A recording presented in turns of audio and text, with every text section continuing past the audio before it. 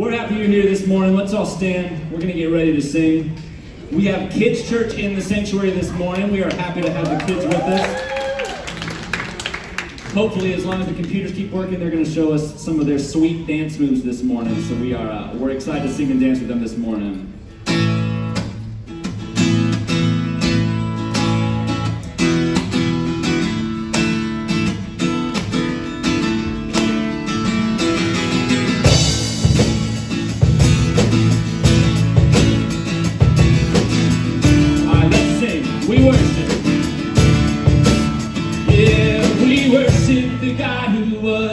We worship the God who is.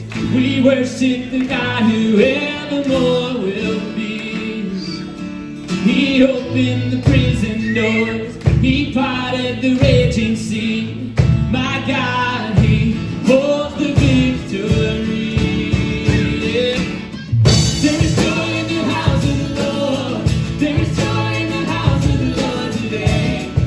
We won't be quiet, but we'll shout.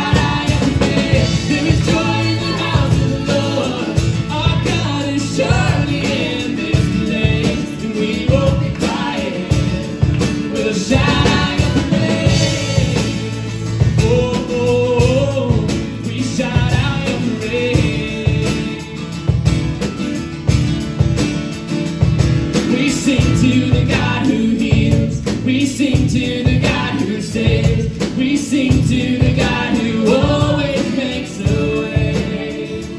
'Cause He hung up on that cross, then He rose up from that grave. My God, still rolling stones away. There is joy in the house of the Lord. There is joy in the house of the Lord today. And we won't be quiet, and we'll shout.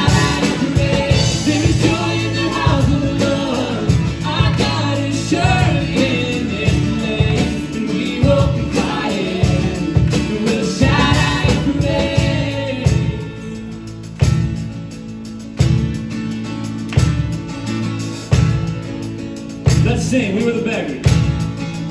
We were the beggars. Now we're royalty. We were the prisoners. Now we're running free. We are forgiven, accepted, redeemed by His grace. Let the house of the Lord sing praise. Sing it again. Yeah, we were the beggars. Now we're royalty. We were the prisoners, now we're running free. We are forgiven, accepted, redeemed by His grace. Let the house of the Lord sing praise. There is joy. There is joy in the house of the Lord. There is joy in the house of the Lord today. And we won't be quiet, but we'll shout out.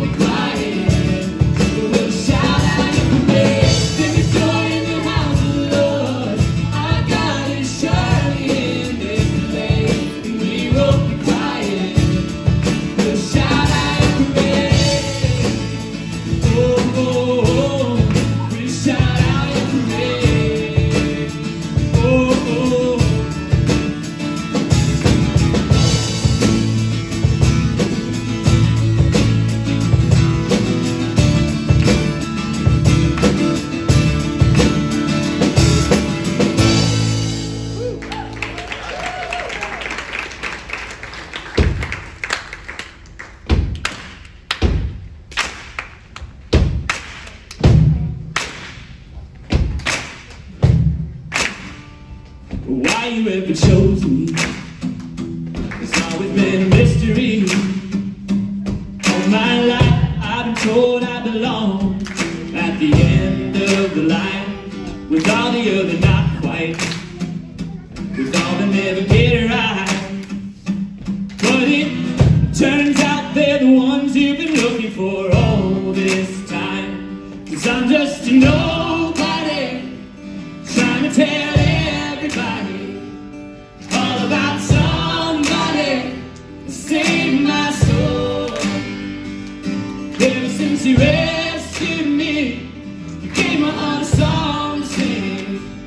Living for the world to see, nobody but Jesus.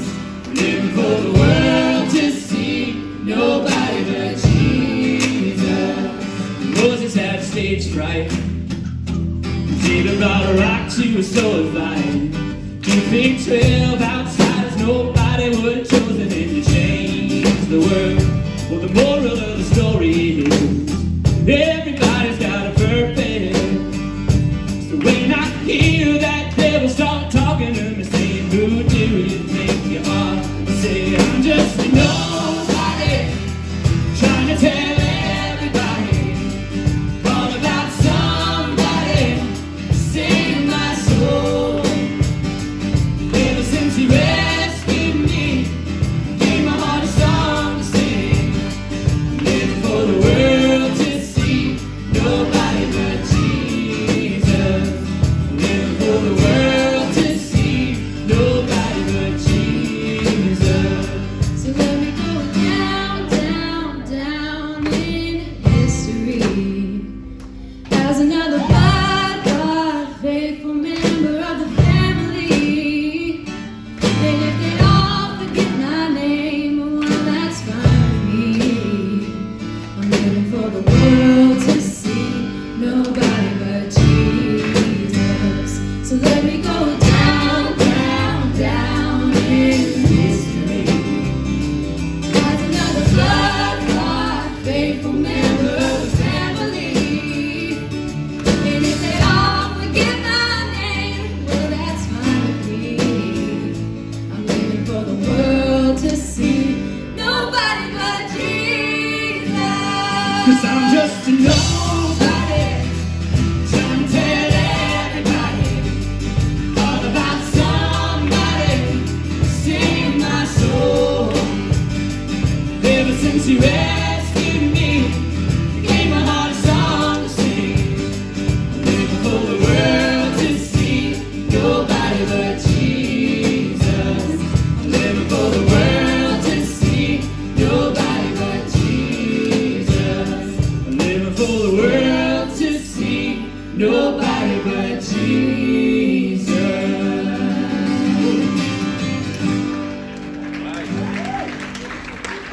All right, so when Kids Church does their worship time, they worship with videos of the worship songs that we sing over here with kind of some motions to them to kind of help them remember the words. So they are really excited to do this next video with you. We're going to sing Raise a Hallelujah. If you guys are feeling up to it, feel free to do the motions with them. We're just excited to sing and dance with them this morning. Gonna see in the middle of the storm, louder and louder, you're gonna hear my praises roar. Up from the ashes, hope will arise. Death is defeated, the King is alive.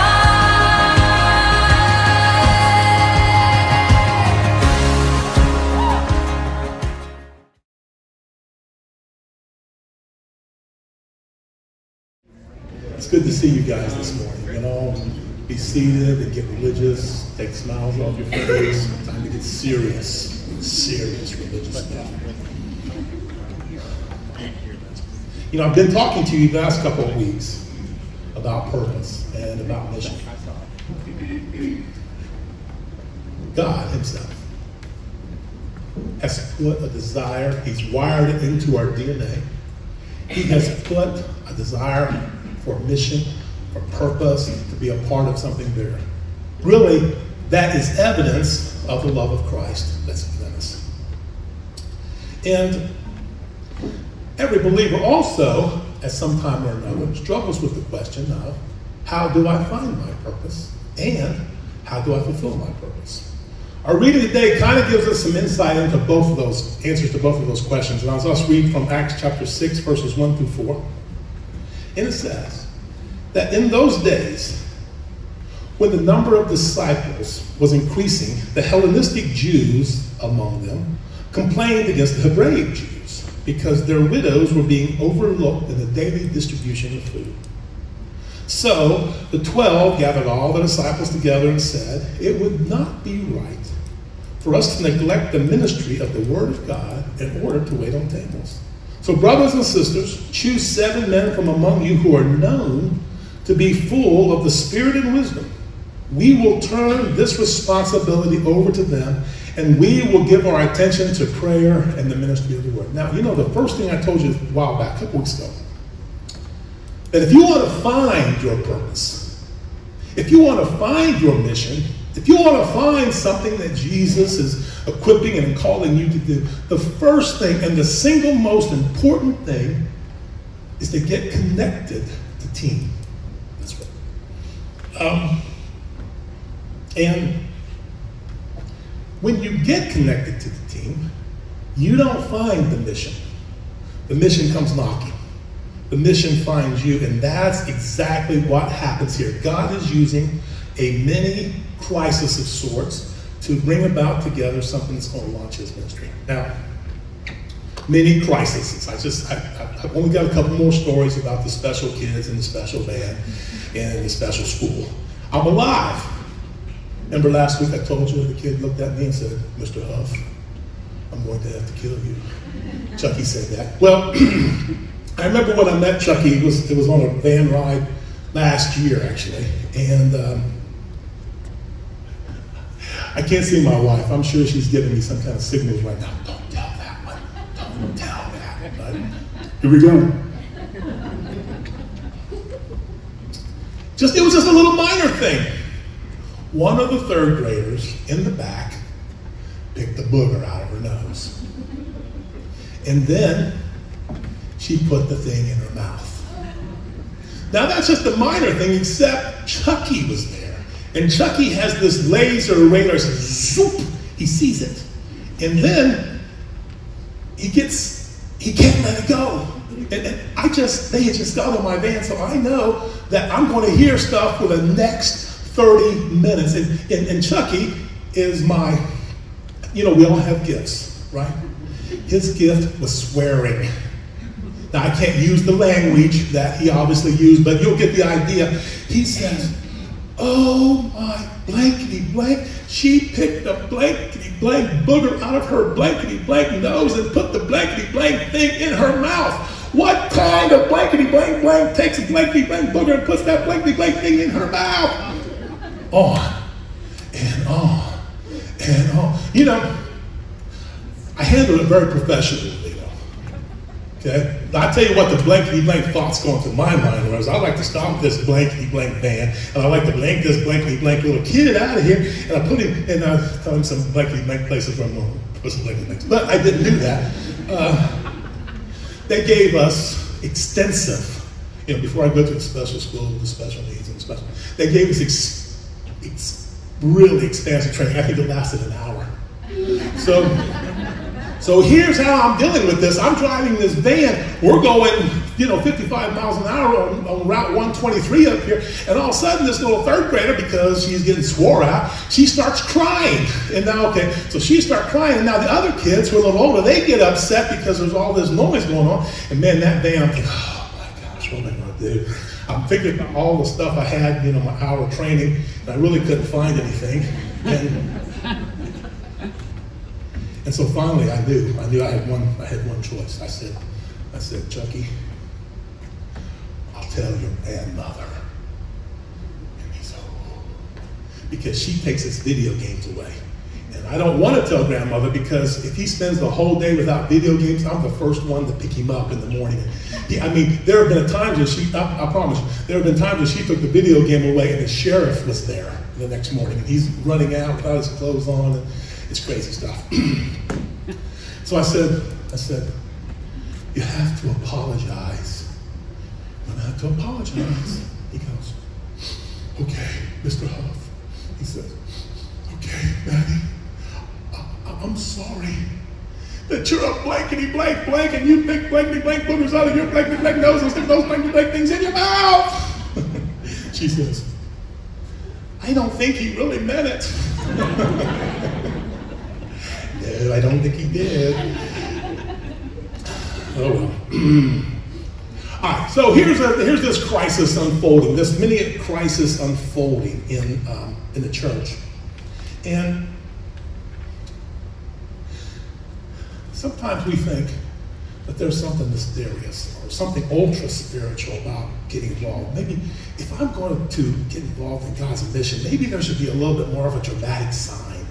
Maybe, I should get a visit from an archangel, visitation of the Virgin Mary, a couple signs in the heavens, and maybe a Zoom call with Jesus. But then none of that happened. They found their purpose through a need in the church. That's how God directed them. A simple need. Something like that seems unspiritual. Something like that seems like common. Something like that seems insignificant. Something like that means, what did I tell you? And you have to know this. There are no unspiritual callings. There are no insignificant callings. There are no minor callings. Where you are, what he's called you to do, that matters.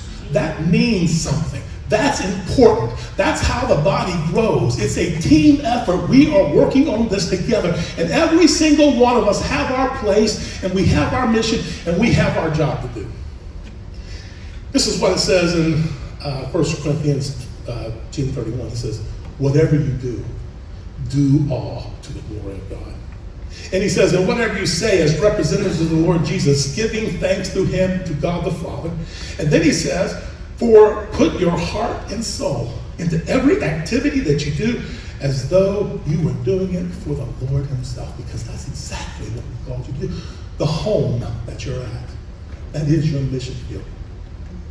The place where you work, that is your mission field. The community where you live, the church you attend, the places you go, that is where he's placed you. And that is part of your mission. And it's not minor and it's not insignificant. It matters. But I want to point out something else. That even in this rather minor, rather kind of simple, common activity, waiting on tables, didn't seem all that glorious.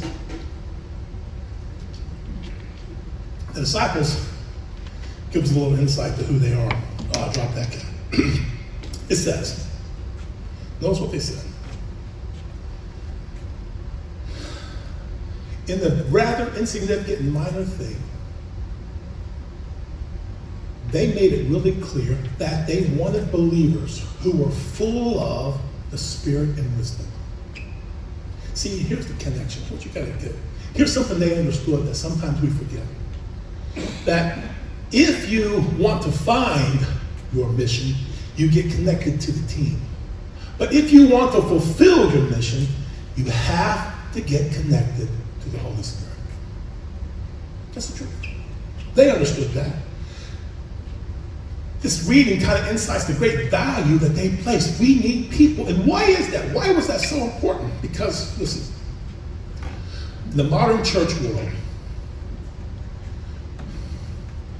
we have kind of learned how to operate without the leading of the Holy Spirit and the ministry of the Holy Spirit and the working of the Holy Spirit. It was Billy Graham who once said that if the Holy Spirit was removed from the church, 95% of its activities would be unaffected. Wow. See, we've come to this place where we kind of operate church like a business, where we measure success not by lives changed, but we measure them by property acquisition and bottom line. And instead of, evangelism, kind of turn to marketing techniques and branding. And instead of preaching the word of God, we've kind of settled for, kind of nice, feel-good pop, pop psychology.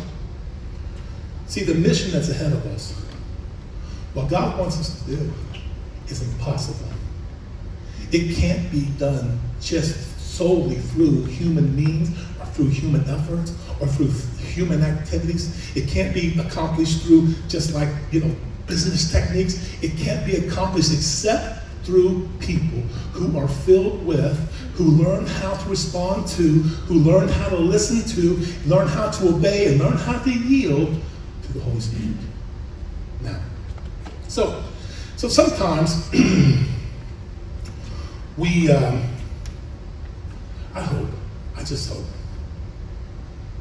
I hope that we're starting to realize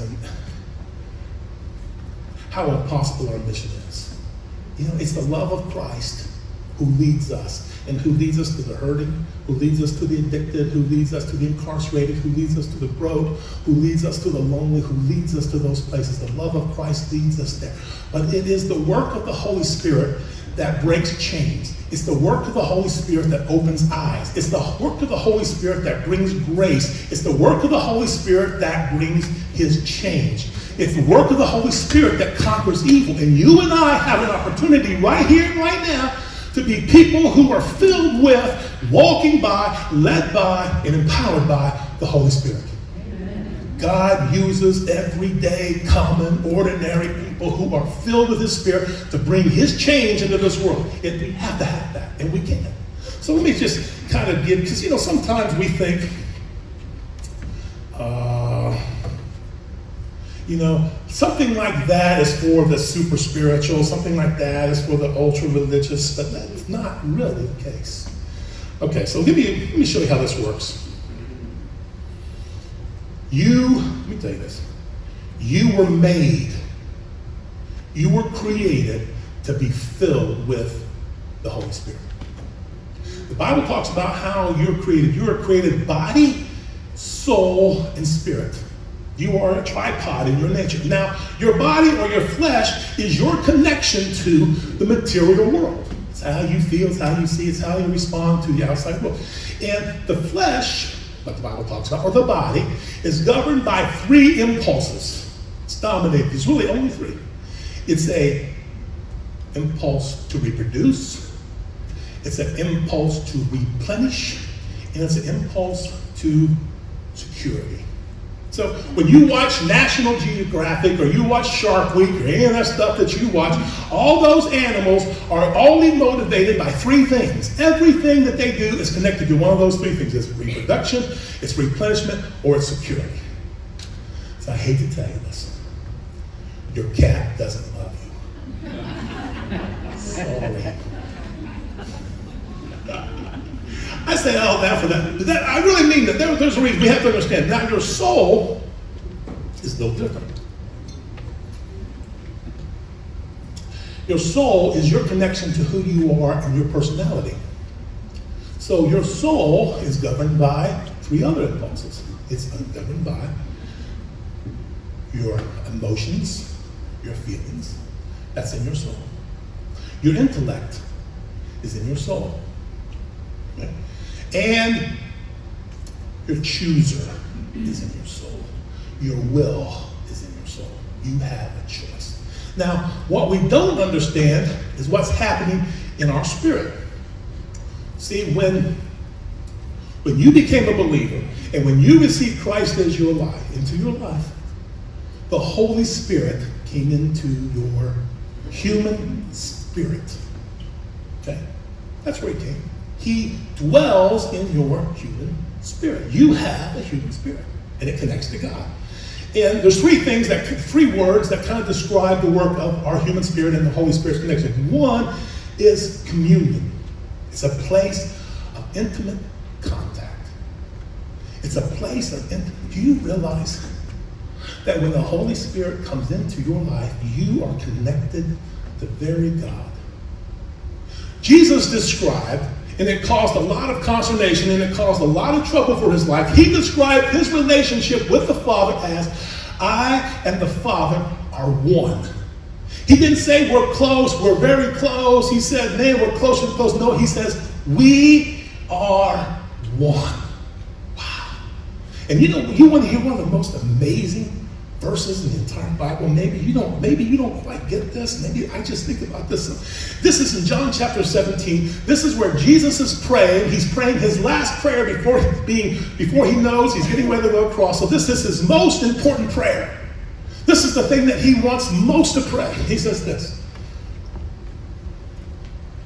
that they may be one. Father, as you are in me, and that I am in you, may they be one in us. that the world may believe that you sent me. That's John 17:21. May they be one. Now, you may not feel it. You may not sense it. You may not always, but you are one with the Father.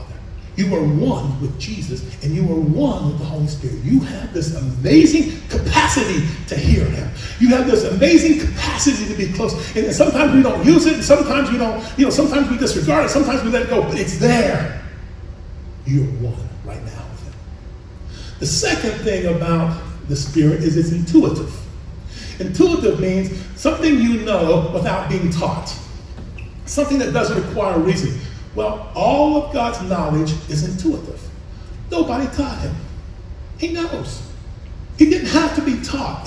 So when God speaks and when he's teaching us something, it always carries this intuitive type context. Now, for instance, when I first became a believer, I remember, I gave my life to Christ. And, I didn't understand all of it.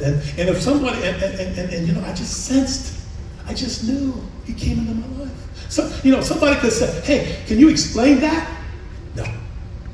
Can you give me chapter and verse as to why you believe, or why you're a believer, and why you think that Christ is in your life, or why I couldn't.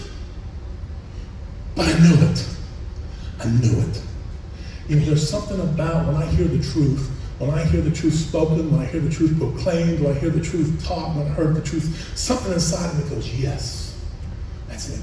I know that. I know that. So there's this intuitive thing. That's how he teaches us. It's intuitive in nature. And finally, the Holy Spirit is a conscience. He is our governor of right and wrong. Okay? So here's what's happening as a believer, as a person. You've got your soul, you've got your emotions, and you've got your loves, and you've got your intellect, and you've got your flesh over here, and you've got your spirit over here, and all these forces are pulling on you all the time. You're getting these impulses from the intellect, from your emotions, and from your flesh, and all those things. It's always happening. You're in a constant battle. Here's how it's described in Galatians 5:18. See, it says this. Let me emphasize this. As you yield to the dynamic life and power of the Holy Spirit, you will abandon the cravings of your self-life. When your self-life craves the things that offend the Holy Spirit, you will hinder him from living free within you. And the Holy Spirit's intense cravings hinders your self-life from dominating you. So there are two incompatible and conflicting forces within you, your self-life of the flesh and the new creation life of the Holy Spirit. But when you yield to the Spirit, you will no longer be living under the law, but soaring above it. Now, there's so much to unpack right there, but here's what's happening, man. Listen. See, we think being filled with the Spirit means, like IGA, I get more. You don't get more. He can't give you more. You know why? He's already given you everything. So being filled with the Spirit is not about getting more Spirit. It's about giving more of yourself to the Spirit. It's a matter of surrender. It's a matter of yielding. It's a matter of surrendering in faith to that leading of the Holy Spirit. And so here's what you got to understand. He says there's two forces here that are incompatible.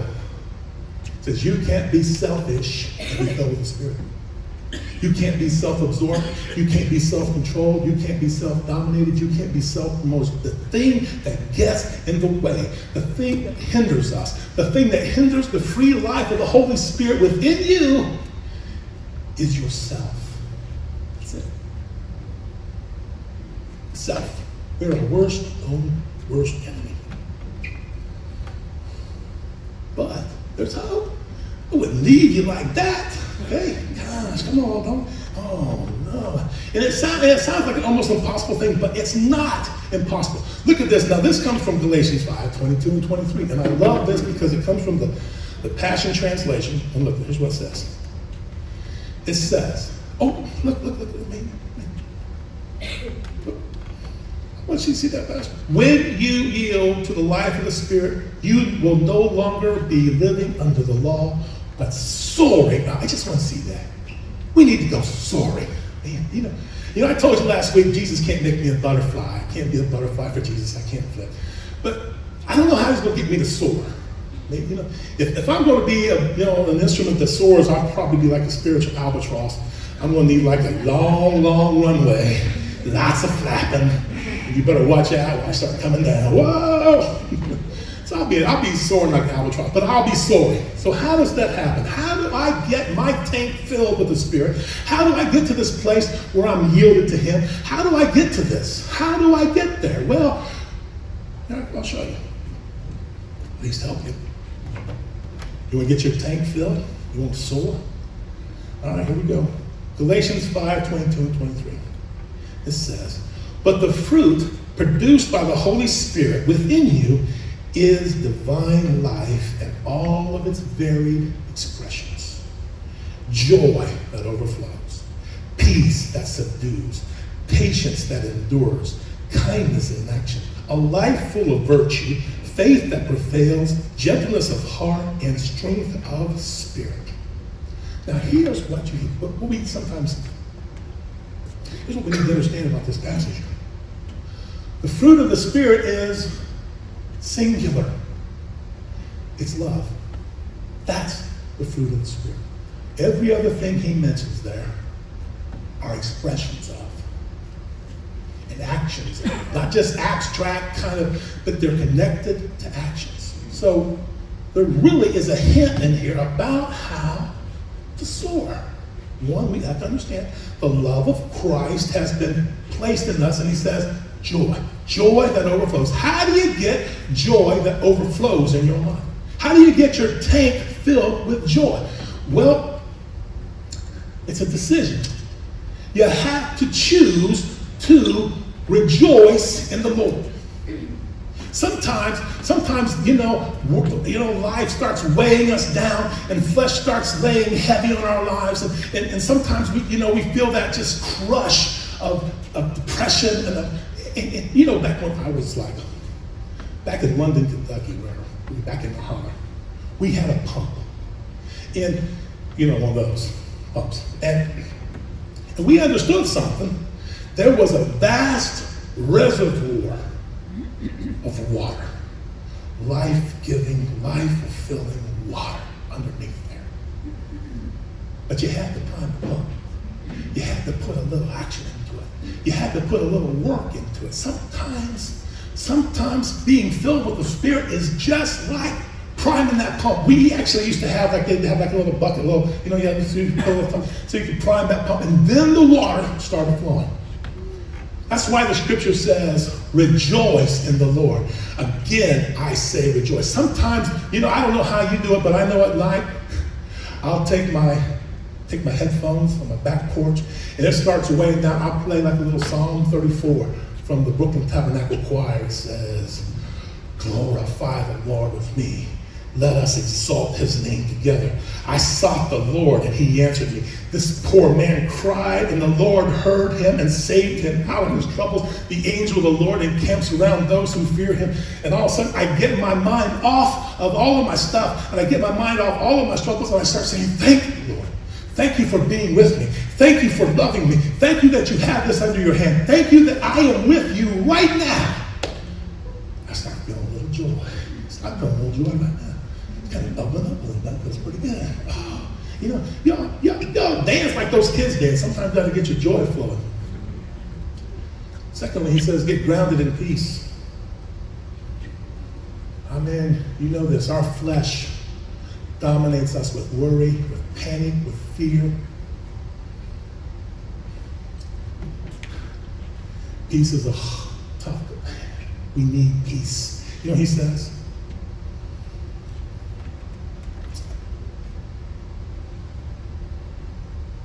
be careful for nothing, but in everything, by prayer and supplication, let your requests be known unto God, and the peace of God, which passes understanding, will fill.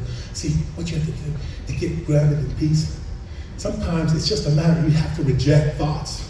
Sometimes you just have to reject the fears. Sometimes you just have to brush them away like an old black cat. They'll keep coming back, but you need to brush them, and you need to focus your thoughts and focus your mind on the God who is with you, the God who loves you, the God who is there right now, the God who has this in his hands.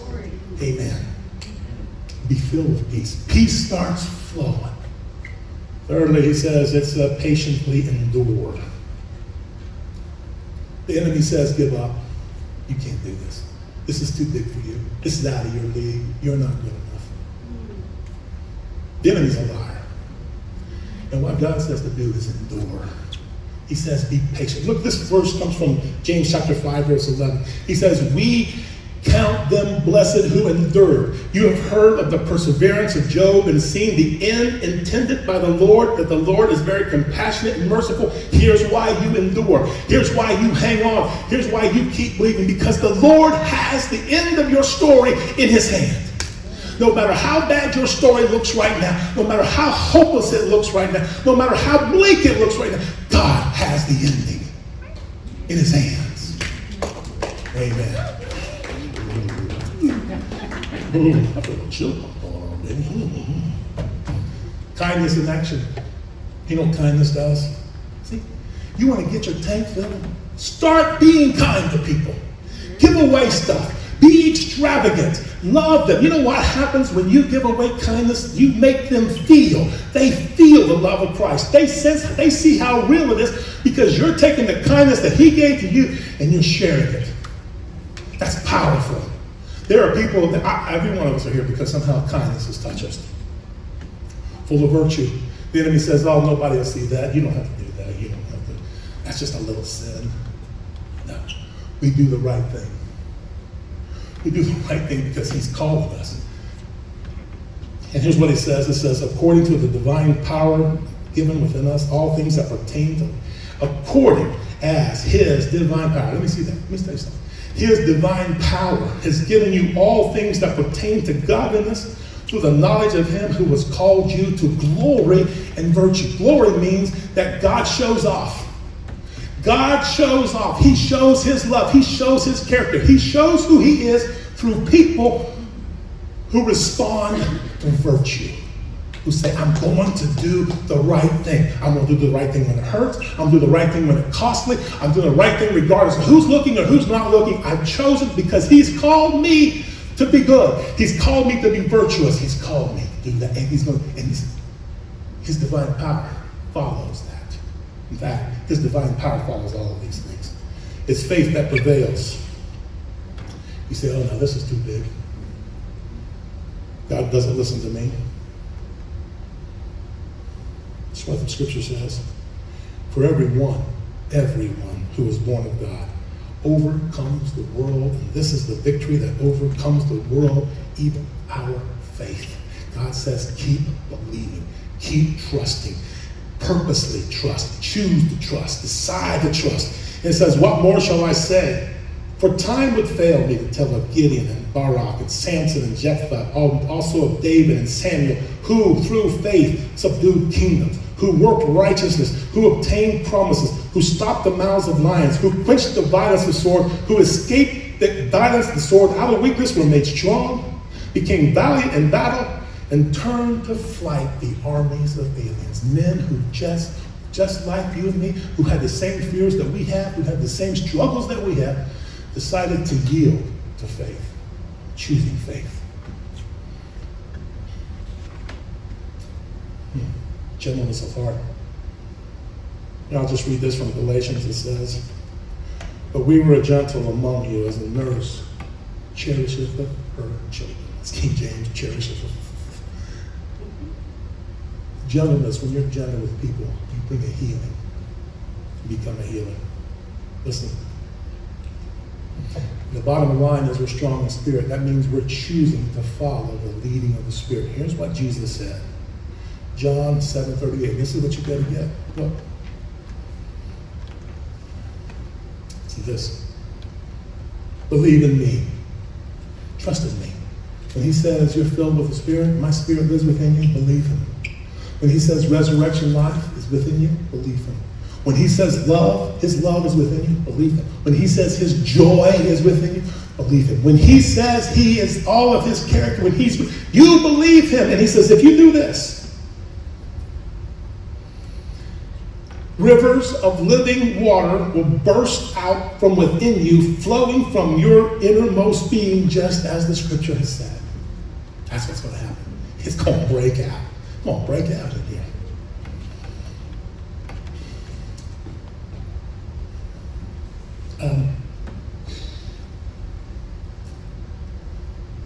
God wants to do something in our worlds. He does. He wants to accomplish something. He wants to bring glory, his grace, his realness, his freedom, his transformation. He wants to bring it. And God always does his work through Spirit-filled believers. And by Spirit-filled believers, I mean spiritually yielded believers. Believers who have yielded to, who recognize the love, who take the step out and rest. Those believers. He does his work. There's three things. Look, I'm done almost. There are three things that a Spirit-filled believer can do that nobody else can. One, we can offer Spirit-led prayers. We can say, Lord, lead me in prayer. And he will. There's nothing more powerful than praying his heart. Secondly, we can do Spirit-led actions. Actions of kindness, actions of grace, actions of reaching out, actions that are stepping beyond, actions that take risks, Spirit-led actions. And finally, we can share Spirit-led words, words that bring hope, words that bring encouragement. I'm just nobody trying to tell everybody about somebody who saved my soul. And look, it's real. Now, healing flows. Listen, every time you follow his leading, every time you obey him, every time his Spirit is released. Grace is released every time. You may not see it all the time, but it's there. Now, here's the thing I like to do. A lot of times at this point of the sermon, I always end up with a story. But I told you guys when I got hired here, I like to hear other people's stories. And one of these days, I want you to be up here sharing your story. You know why? Because it's good for you, it's good for us, and it conquers evil. It really does. I love to hear real people's story. And so I'm going to invite Tammy. She's going to come and share a little bit about her story, about how regular people were used by God to bring healing and grace into her life. Hello. I wasn't thinking you were going to give me a microphone. But... Hi. How y'all doing? Good. My name's Tammy, and I am excited to tell you about how God has been using people, like Rick was saying, to bless me, stepping out in kindness. First of all, I just want to say I've been here for 21 years, and this church has blessed me, Brian and Susie, and a lot of you were part of this story. So 3 years ago, this past Monday, I had a stroke. A serious, crazy, they never found out why stroke. And God works in beautiful ways. I was actually, this morning that I had the stroke, I woke up early and I was reading a book. Now, let me tell you, I do not wake up early normally, and I don't normally read. But because that happened, I was holding this book, and my left hand kept not being able to hold the book up. And I was like, is my hand asleep? What's going on? And it kind of weirded me out. I really didn't think of the stroke at all. I got down on my knees and I prayed. And then I got up to go to the bathroom. And when I was walking to the bathroom, my left foot was kind of like, I don't know, dragging. And I sat down on the toilet and I went, left hand, left foot. Am I having a stroke? And I ran back to bed and I grabbed my phone and I called my kids. Nobody answered. So I called 911. And within a couple minutes, they were there and I couldn't move. In 20 minutes, my speech was slurred. My left side of my body was not working. And thank goodness for paramedics. And my kids all showed up at the hospital. Missy was there, Brian showed up, they're praying over me. I think it kind of freaked everybody out. And thank goodness I got the TPA or whatever that medicine was called. And so I want to tell you the specific act of kindness that, I mean, there's so many. First of all, I want my 3 kids to stand up, and Michelle too. Come on. This is Jordan, James, John, and Michelle. Yes. And they loved me through this. I know it was a little freaky. Okay, so that night in the hospital, I get the shakes. I just got these nervous shakes. And everybody was gone. I don't know why they made everybody leave, but, and I couldn't calm down. And I was shaky. And so I pushed my nurse call button. And the nurse came in and I said, I really got the shakes. Is there anything you can do to help me? And she said, we can't give you anything because they're monitoring me. And I was like, and I had this idea in my mind. I'm like, if someone would just rub my feet, I would just calm down.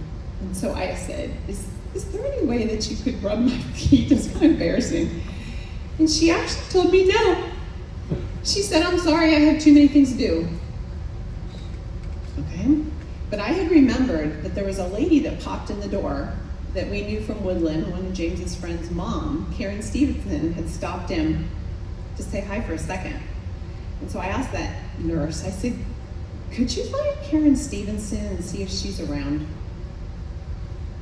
And before I knew it, Karen Stevenson came in the door. I said, Karen, I got the shakes. I just can't calm down. I said, is there any way you would mind rubbing my feet? And she did. And this calm came over me, and I just was able to sleep and relax. And as I look back on that, it's like she was just like an angel. She did what we were talking about today, I'm sure she went to work that day. She wasn't gonna think that God was gonna use her to bless somebody in their dark night with a simple act of rubbing somebody's feet. And that was just one. Like the next morning I woke up and I was lying in bed and I was imagining myself Johnny Erickson. You ever read anything about her? She was stuck in bed after she was paralyzed, and I thought, oh my gosh, I can't do this life. I'm an action go-getter person, and I was depressed. I need a drink of water. Anyway, this PT, I know Terry's a PT. This PT comes in, probably didn't know that she was gonna change my life that day. They come in, get me out of my bed, get me in a chair, and I get this. They got me to brush my teeth. Simple act we don't think about, right? That opened up this dark moment that I was in, and the light just flooded me. And I felt like, there's gonna be life after this. Bless your sweetheart. Acts of kindness. Thanks, baby. That happened to me too. So then I just want to tell you about the mirage after that. People started coming in to visit me, lifting my spirits up, bringing flowers, sending cards, neighbors, like this old man Lowell. I saw his boots under the curtain. I'm like, who's that? It was this like 70-year-old man. He brought me this little angel. People filled my refrigerator with food. People here visiting me, bringing me food. This one neighbor down the street, Norm, he built a handrail up the left side of my stairs so I could go home because, you know, only my right side worked. Steve cut the grass. My kids came and visited me at the hospital, and this is kind of when, I mean, they probably didn't think it was any big deal.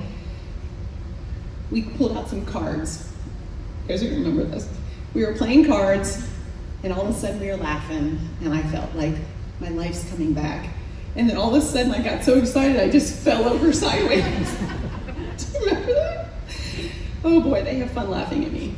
But what I want to say is that a simple thing done in a simple act of kindness can make such a big impact in somebody else's moment of darkness. And I also, as I was reflecting about this, This goes on both sides. If you're in that dark time, you feel like fear and hopelessness is your world, ask for some help. I also asked the guy in the life squad, because I was a little freaking out. I'm like, can you pray for me? Guess what he told me? No. He goes, that's not my job requirement.